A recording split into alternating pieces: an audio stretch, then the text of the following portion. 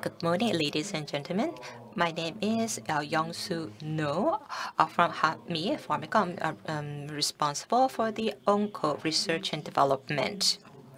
And ICH E22, I was supposed to talk about that, but I was hesitant because for about 15 years I was involved in clinical trials, and I was also involved in pediatric clinical trials, and I actually had about three. I was involved in three clinical trials, and from PMDA as well as from MFDS. We heard from their experts about the participate as the rapporteurs, as the in the process of guideline development, as well as the expert working group, and they have provided excellent presentations. But my topic today is related to E11, and I think that it was difficult to invite experts related to E11, and I think that's why I was asked to talk about E11. And here in Korea, we don't have much experience related to pediatric clinical trials, although I don't have much experience, but I do have three. I was involved in three clinical trials for the pediatric patients, directly, indirectly, and that is why I was given this opportunity to give the presentation. And when I first started making the presentations, I regretted taking up the offer from the organizer. But I was preparing for the presentation. I was able to learn quite a lot, and I think that by my presentation, I hope to help you to prepare better for the pediatric clinical trials. And this is what I'm going to be covering today. I'm going to give you the overview of the ICH E11R1. And so I'm going to talk to you about the overall overview of this revision. Some of you may know about this, but many of you are not that familiar with the ICH E11R1. So I'm going to give you that overview. And at Hanmi Pharm, we have done some pediatric clinical trials, and we have learned some experiences and lessons, and I'm going to be sharing those lessons with you here today. And lately, I was involved in patient preference study. It's a study that's not that done widely here in Korea. And as Korea, Brazil, and China, so participated. So experts in those countries participated in this organization. And E6, which is related to GCP, we just memorized them. And so when I first joined the company, we actually had the test about the E6. So we had to understand the guidelines in order to be able to implement clinical trials. But as I became involved as an expert related to guidelines for the ICH, I now have better understanding about the purpose of the guidelines and how the guidelines are developed. And in those processes, I had interactions with the regulatory organizations such as MFDS, FDA, and PMDA. And I understand how the concepts of the guidelines are made and how those guidelines are actually created. And so now I understand the importance of ICH guideline. So based on that background, I was able to create this presentation material on E11. And E11 was actually adopted in 2000. There are guidelines go through, from step 1 through step 5. Before the year 2000, each regulatory authority, when they of course, sometimes expanded the indications to include pediatric patients, but there were not that many cases. And also, the guidelines were quite different for the pediatric indications among the regulatory authorities. That is why we needed a guideline to harmonize these different guidelines. And that is why ICH decided to come up with this guideline, that is E11. And so the regulatory authorities and the experts came together to develop this guideline, and the final version was adopted in 2017, and people began and each regulatory authority, they may have their own guidelines, but FDA, EMDA, PMDA, FDA, they also have their own regulations. And sometimes there are conflicts between these regulatory organizations of guidelines and the ICH guidelines. And with the development of science and technology, we also needed to incorporate those advancements in science.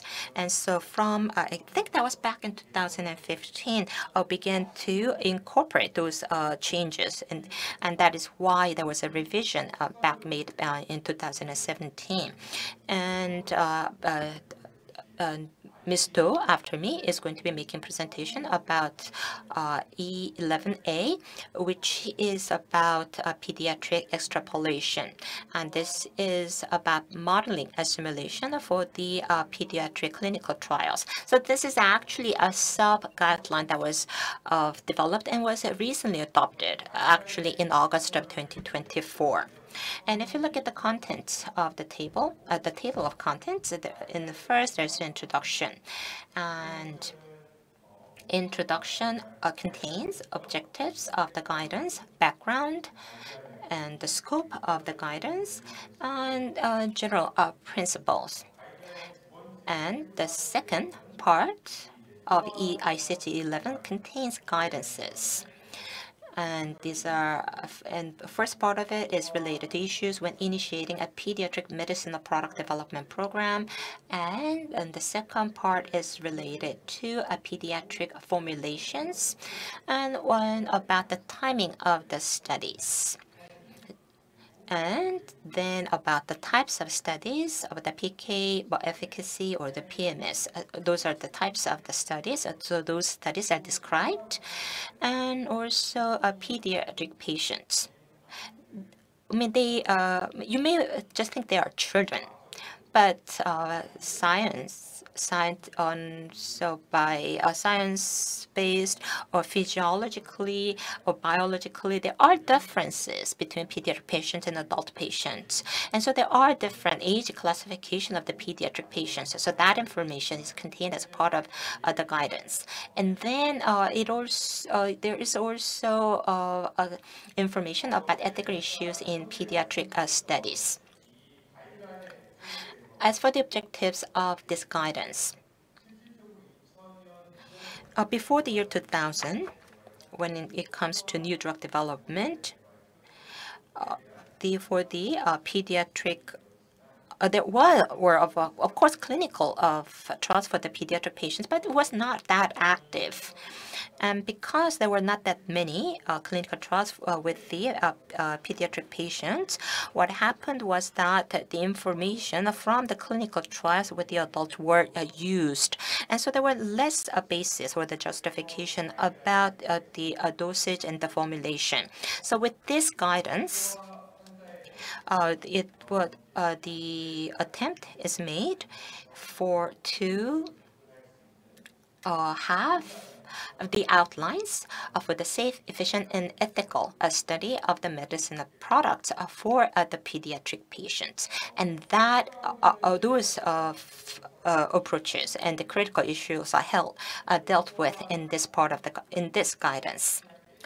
And as for the background, the development of medicinal products, the pediatric use has not been progressing easily, and therefore there was lack of information for the pediatric patients, such as dosage and the formulation. And so I think that was Dr. Sharkey, and back in 1968. he came up with a terminology called therapeutic orphans, and he came up with the need to have clinical trials for the pediatric patients. And let's look at the scope of ICH 11. And there are some considerations when doing the pediatric drug development.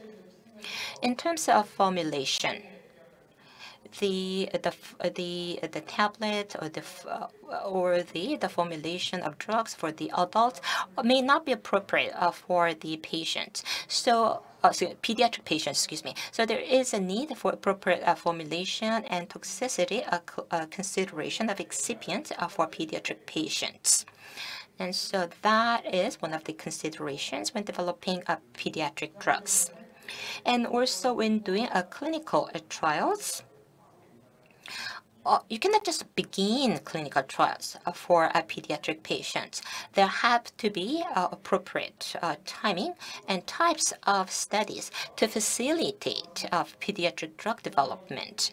And also, pediatric patients are not one single type of population. There are different types of pediatric population, so there has to be classification per age.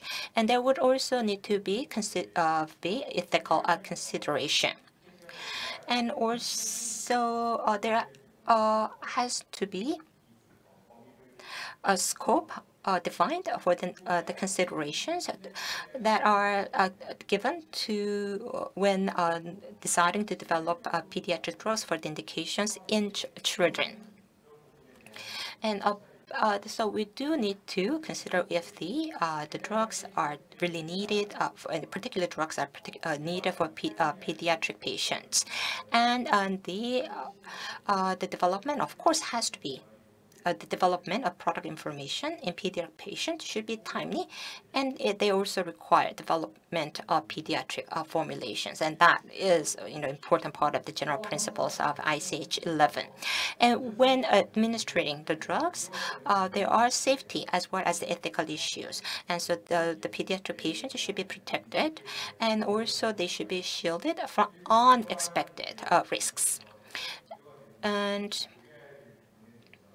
And these concerns should be shared by the industry, regulatory authorities, and health professionals, as well as the society as a whole. And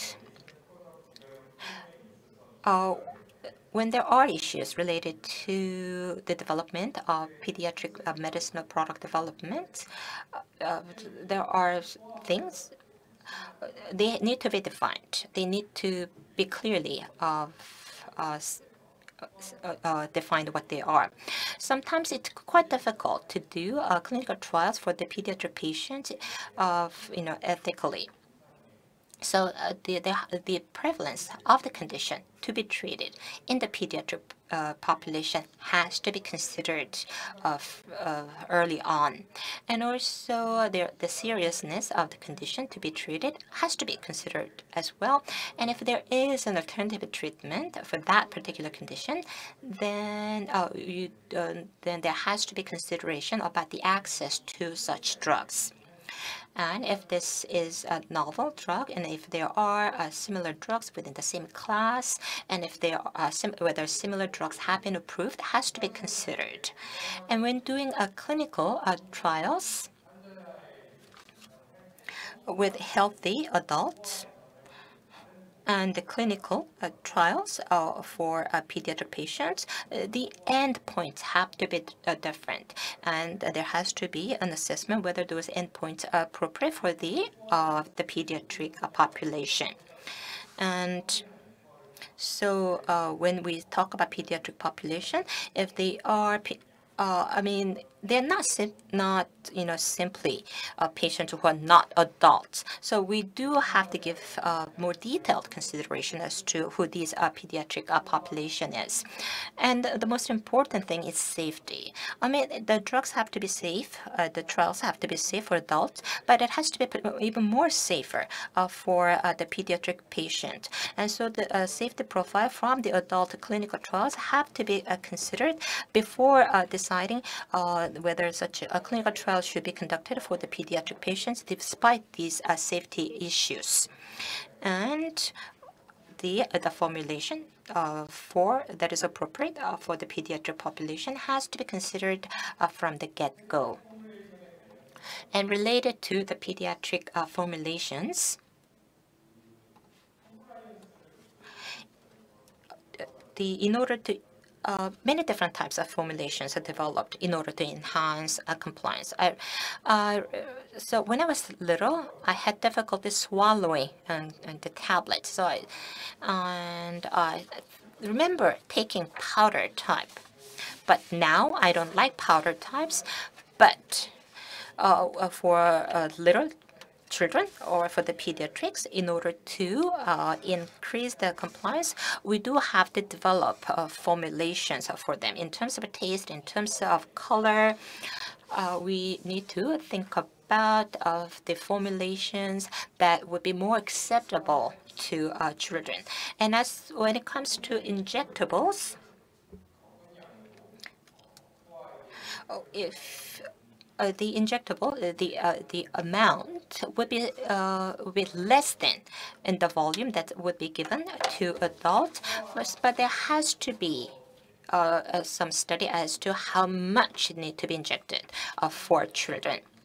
And for the newborns, for the children, there is benzene alcohol toxicity for very preterm newborns is something that has to be given even more caution, because here some of the excipients may have toxicity.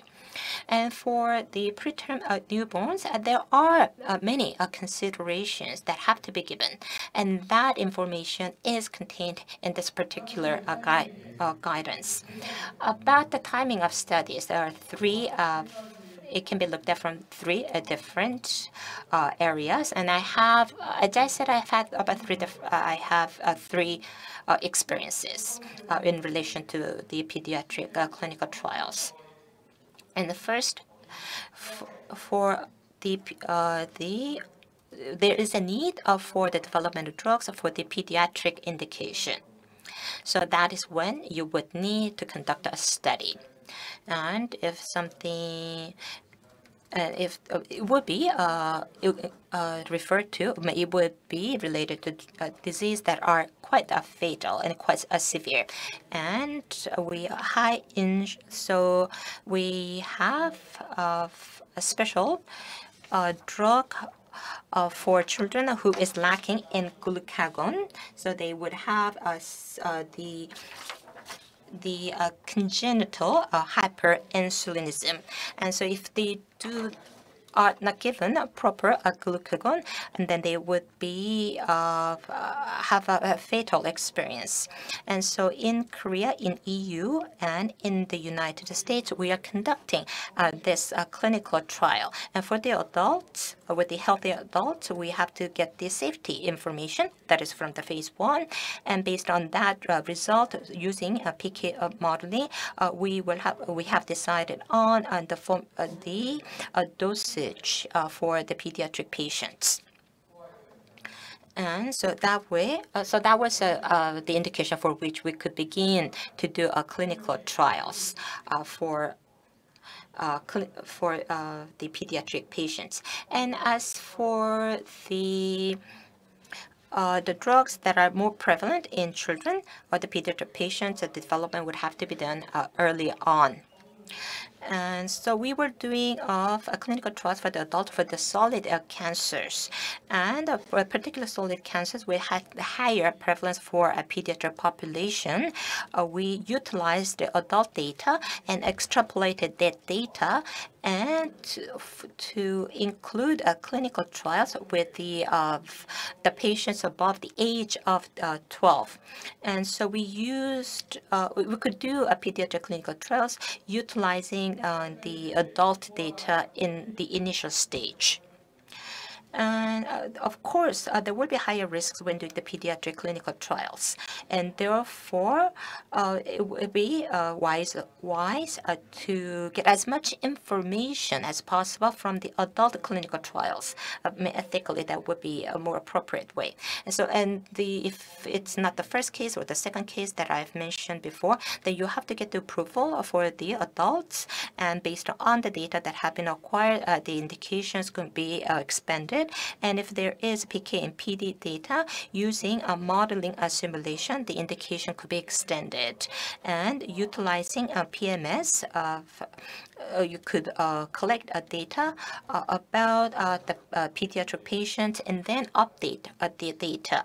We have a mexbufen, which is our product, and that was the case where we have extended the indication by collecting information during the pharmacovigilance stage.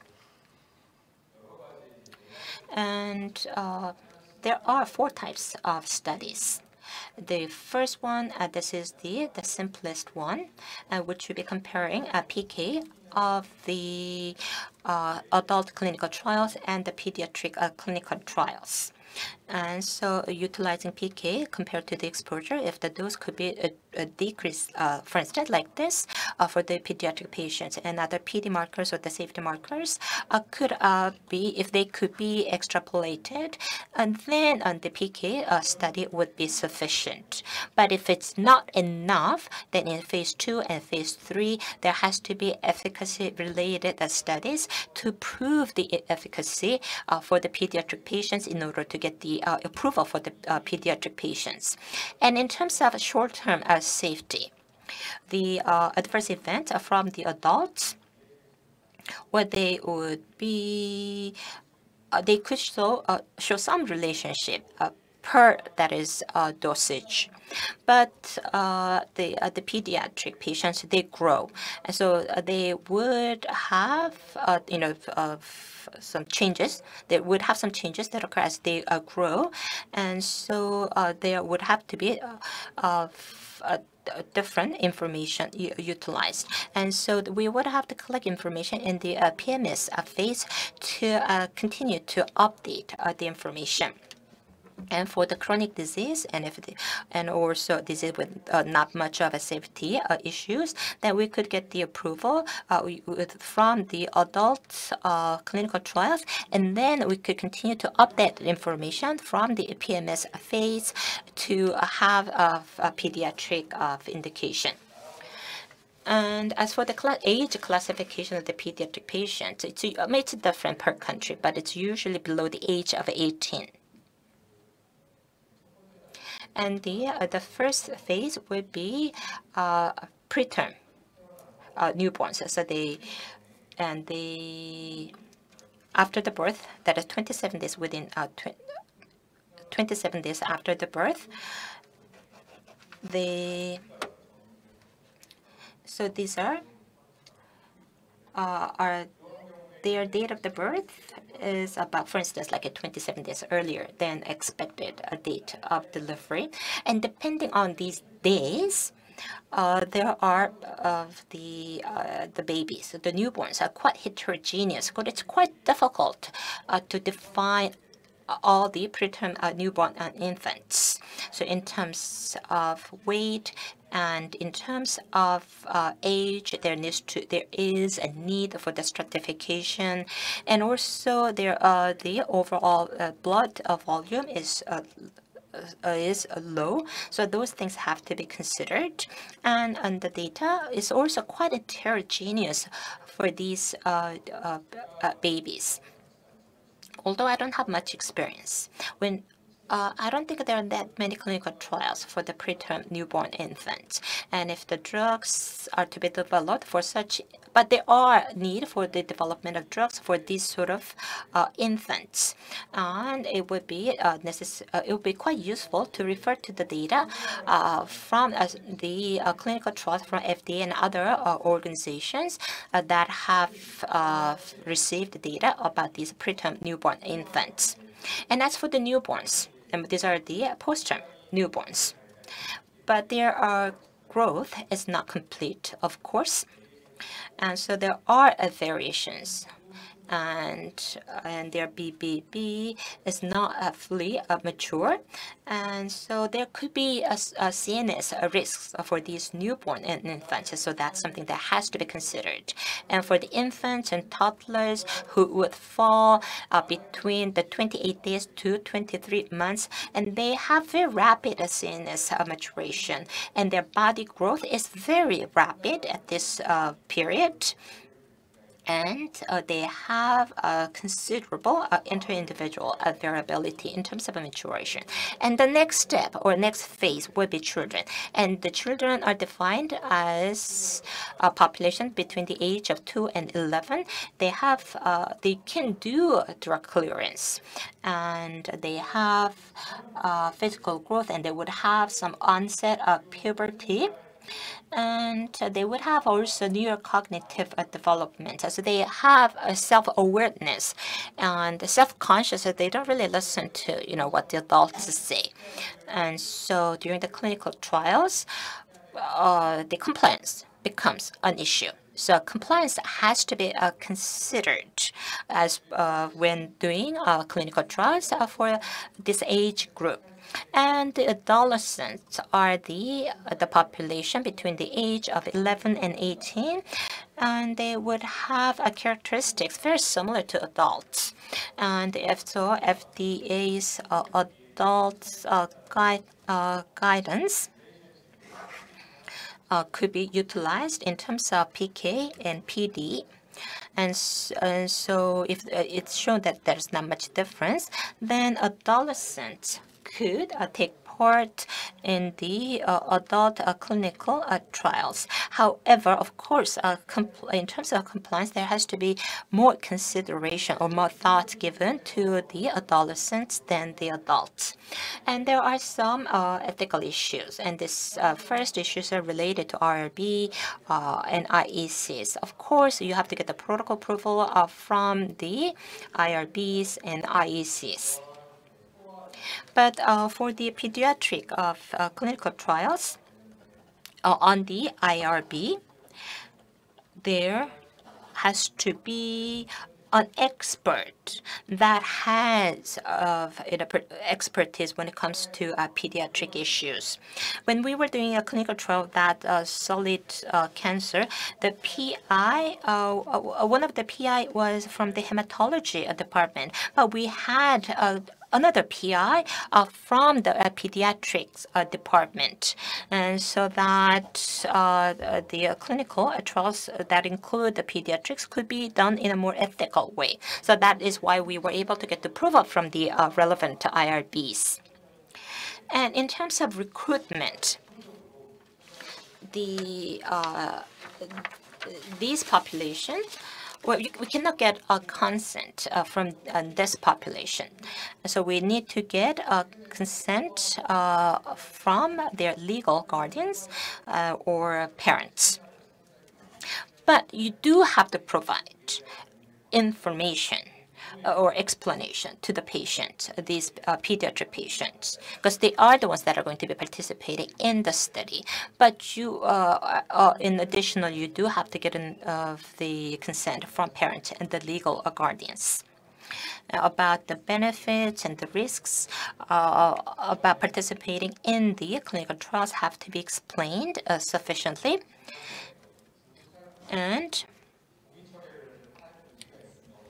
you also have to tell them that they can withdraw the consent whenever they want, and if they want to withdraw from the study, that they can. So that sort of information has to be provided. And one of the PIs was a pediatrician. And we would have oncologists for the adults, and we would also have pediatricians for the pediatric patients. And so it's quite important that we have pediatricians, because they would have more expert knowledge about the pediatric patients. And there are some unexpected risks that can occur during the course of the clinical trials. And it has to be made easy. Well, it has to, the people should be, the participants should be able to withdraw from the clinical trials if they do face unexpected risks.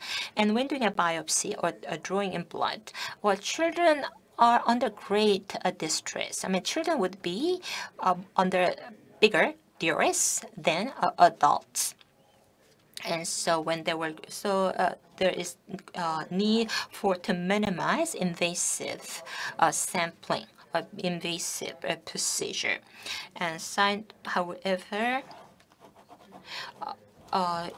So therefore, there needs to be ways to collect these samples in a scientific and medical way without giving too much stress to the children. And so these guidelines have been utilized in order to develop pediatric drugs. Of course, you cannot be perfect from the very beginning, and there are issues that arise, and the conflicts also arise in the process of the implementation of the guidance. And so there was a need for the updates. And through ICH guidance revision, we made an update to this particular guideline back in 2017. And there are about 8. So that also includes a glossary. About 8 contents have been included in the part of the introduction. There is a description about the objective of making this revision, and the second thing is related to ethical consideration, and the third is about a commonality of scientific approach for pediatric drug development and programs. And even if you have ICH guidelines, each regulatory authority would have its own guidelines. So those guidelines need to be considered. And also there has to be age classification. And then there has to be approaches needed to optimize pediatric drug development. PK/PD modeling simulation results have to be described, and also tools have already also been developed. So those tools and the techniques would have to be utilized, and that information is included in 5. And so that data is to be used well.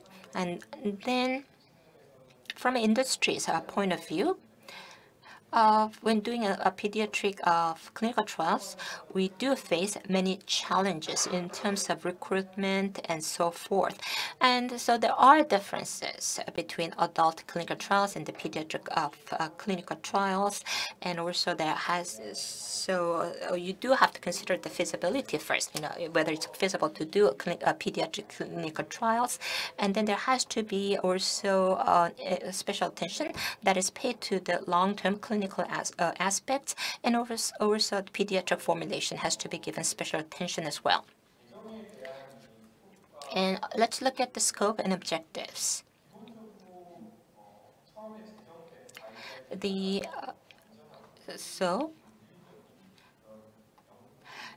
study has to be done in a safe and ethical way according to the initial guidelines, initial guidance. So, of course, that is also the objective of this revision. But there are some variability among the regulatory authorities. So, but what's important, and therefore there is a need for harmonization. And so, through PK/PD studies, we would get a lot of data, and that data should be utilized to do minimum clinical trials, but at the same time try to get as much information as possible about the pediatric population. And that is one of the objectives of the revision of the ICH E11. And about the ethical consideration, what's important is this one: child or children may not be able to make a judgment or the decisions And so they do need, so there's a need to get informed consent from the legal guardians and parents. However, it's important that information is sufficiently provided to children. So we do need to get informed consent from the children as well as from legal guardians vis-a-vis parents. And there will be preclinical and non-clinical studies are sometimes conducted in parallel, and the information from such studies should be utilized to update the clinical trials. And depending on the risks and depending on the situations, the patients should be allowed to withdraw from the study. Sometimes the patient started participating in the clinical trials when he or she was 16.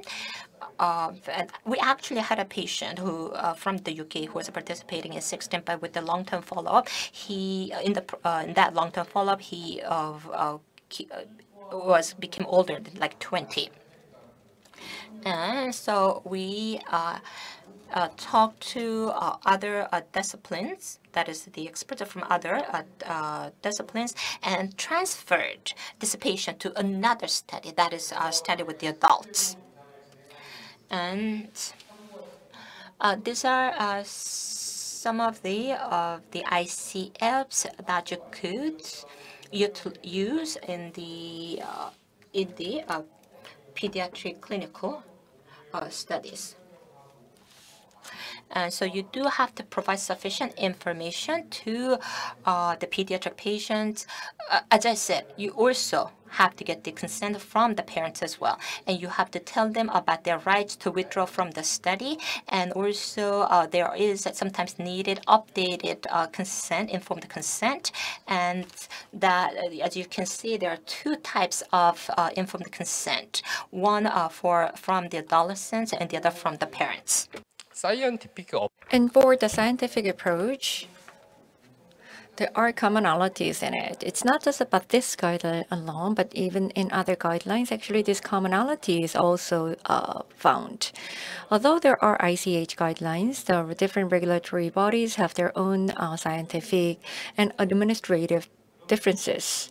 So for that, we need to think about how we can harmonize and apply this approach. And sometimes we do the clinical studies in one country, but many times we do it in multi-center in different countries. And there are gaps or the differences between different regulatory bodies and their guidelines. And therefore, we need to think about how we can approach to that differences.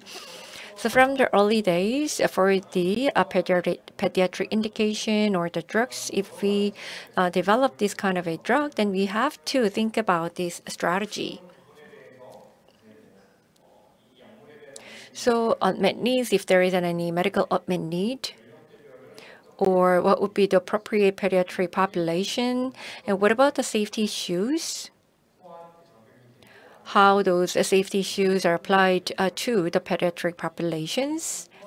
And for the pediatric clinical trials, what kind of operational strategies need to be developed? These are the things that we have to think about. But industry actually makes the decision. However, it requires approval and the discussion with the regulatory body. And therefore, from the early phase, and stage, it is important for pharma companies to communicate with the regulatory bodies in the countries where they want to do the clinical trials. That's really critical. MFDS, FDS, EMA, and the PMDA, pre-IND, or they have the pre-submission consultation process. So we need to utilize that process very actively to our benefit so that we can have a very good strategy to the clinical study. So here, with the FDA and EMA, what we do, the clinical trials in both regions, as you can see here, there are differences. The EMA, PIP, Pediatric Investigation Plan, there is a PIP for the EMA, and for PDA, Initial Pediatric Study Plan, IPSP. So the spirit itself actually in line with the ICH guidelines. However, still there are some differences in terms of the processes or the time point between the different regulatory bodies. So we need to check them from the very early stage and have some external consulting or the feedback on it so that we can make the strategy, the right strategy for the overall process. For example, when we do the clinical study in the US, we were able to enroll the patients from the age of 2. But the safety data, non-clinical data, the juvenile toxicity data, we provided that kind of information and data, and we were able to get the approval from the FDA to enroll the patients from age of 2. But EMA said that we need to enroll the patients from the age of 12, and then we may be able to expand later on. So these kind of things need to be studied and thought about very thoroughly from the beginning. For age classification, it's not just a simple classification. We need to think about the benefit of the drug to the specific subgroups, and also have to think about the concern in terms of the safety. So it's really important to decide the age classification or the subgroups for the pediatric population. And it's not easy to include very young population from the start of the clinical trial. It usually a gradual approach from older age to younger age. So what we develop onco drug,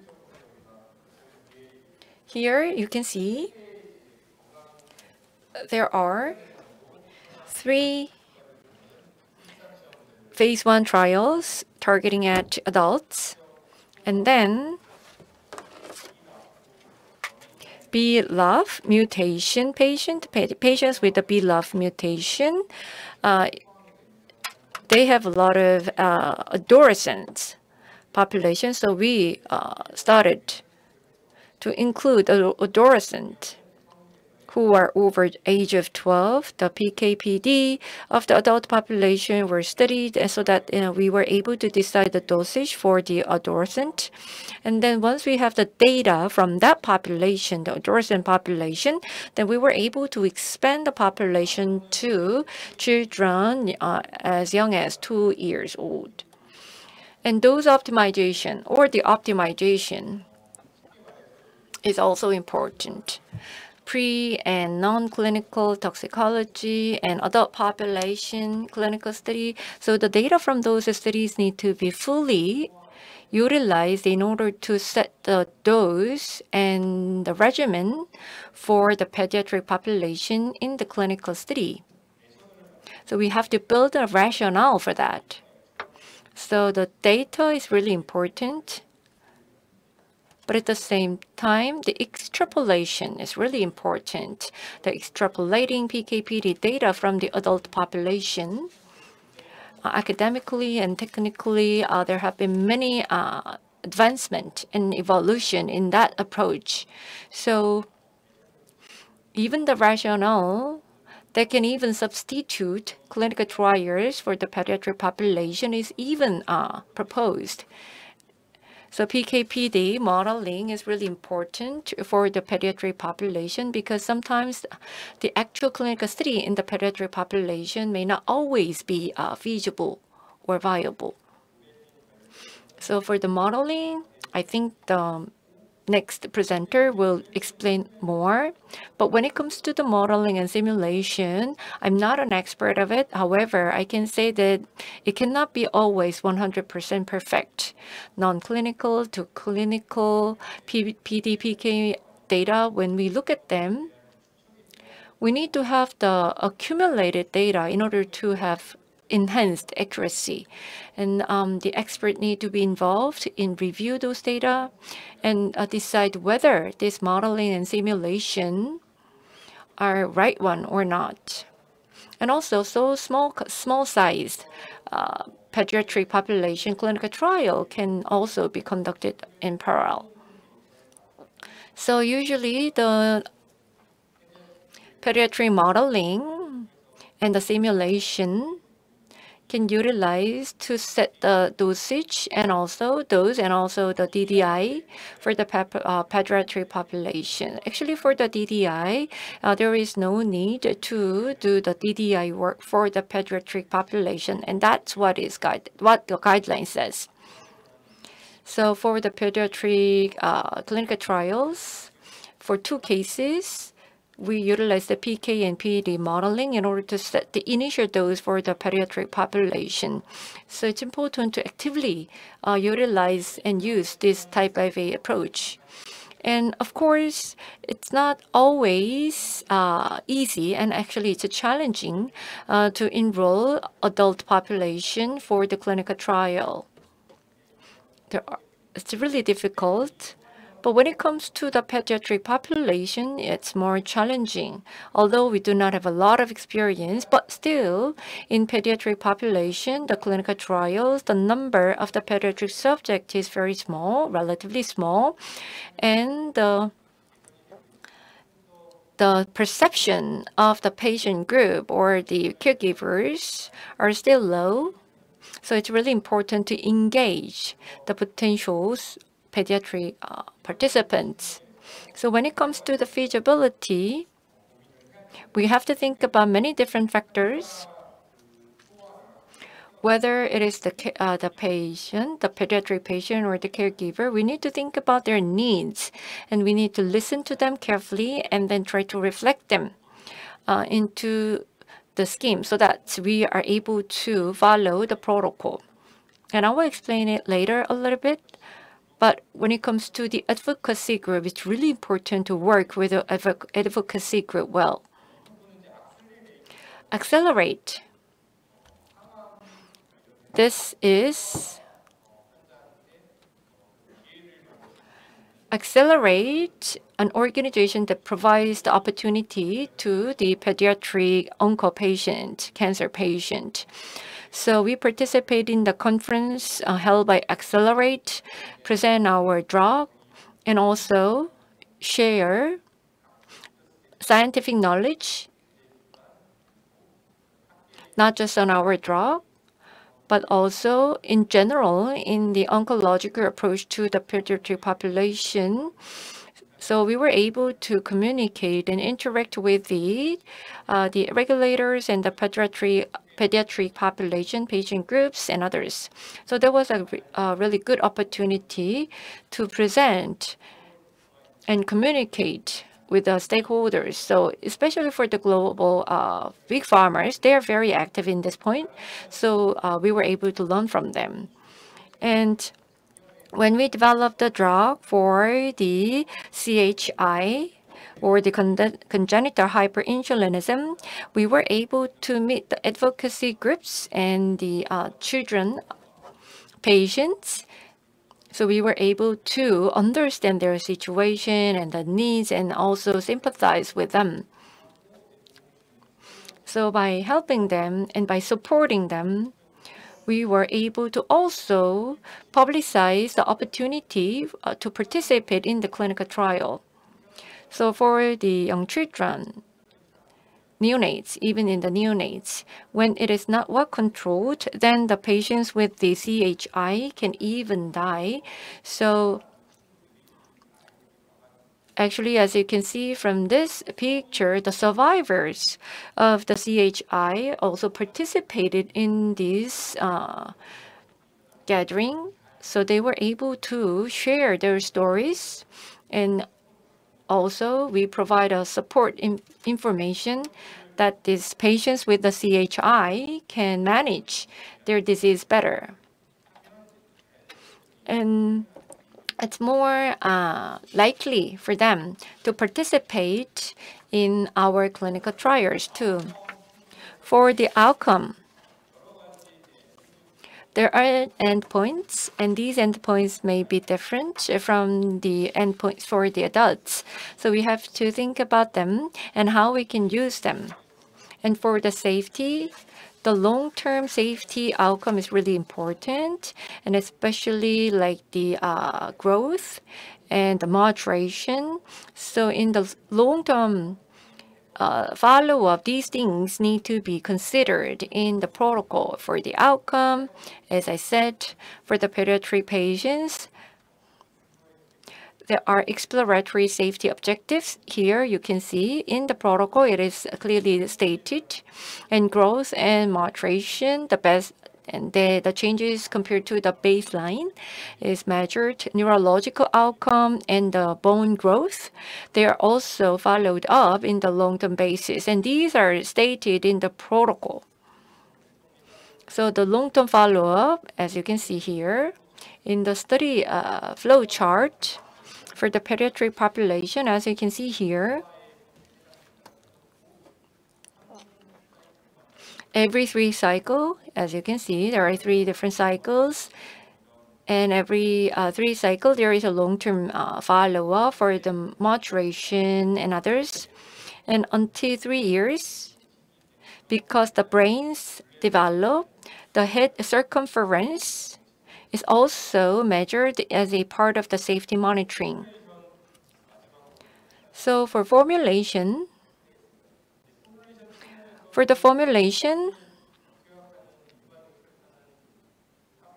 the tablets or the capsules that are easily taken by adults population, other than that, the mini tablets or dissolution films or chewing tablets, the formulations that are easy to be taken by pediatric population needs to be also developed and thought about. And even for the excipients, of course, the safe excipients and also the culturally acceptable excipients in many different cultures in terms of the taste and color. So these are considered, and the masking can be one way. And of course, the palatability and acceptability. We do the taste testing and taste masking. Especially for neonates, actually it's really difficult and challenging to make the administration to neonate. So intramuscular injection can be a stress to neonates. So we try to avoid it, and cross-monitoring is critical here. So I want to share one case. Through this kind of a development process, we are able to develop good drugs.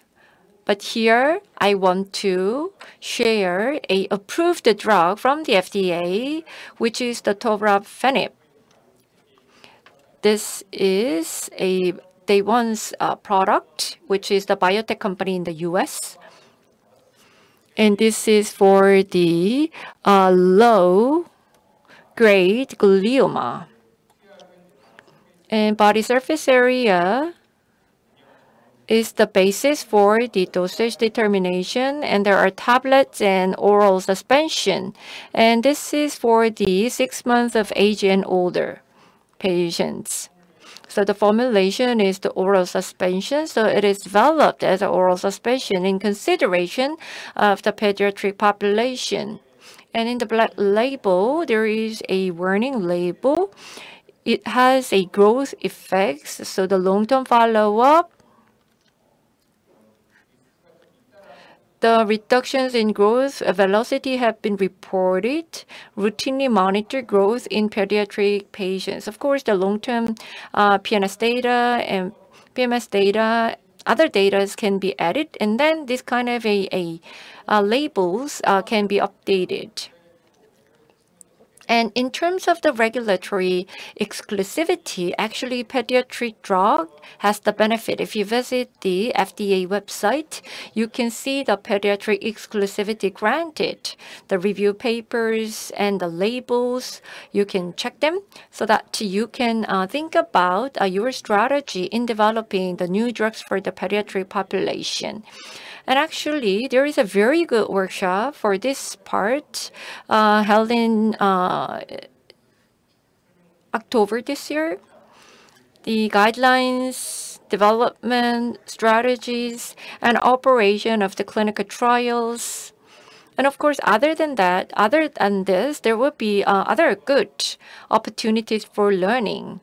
So building network and learning through this kind of an opportunities will help you to proceed with the clinical development. So as a conclusion, doing the clinical trials for the pediatric population is very challenging. However, the right dosage and the right drug for the population, the children, is really important.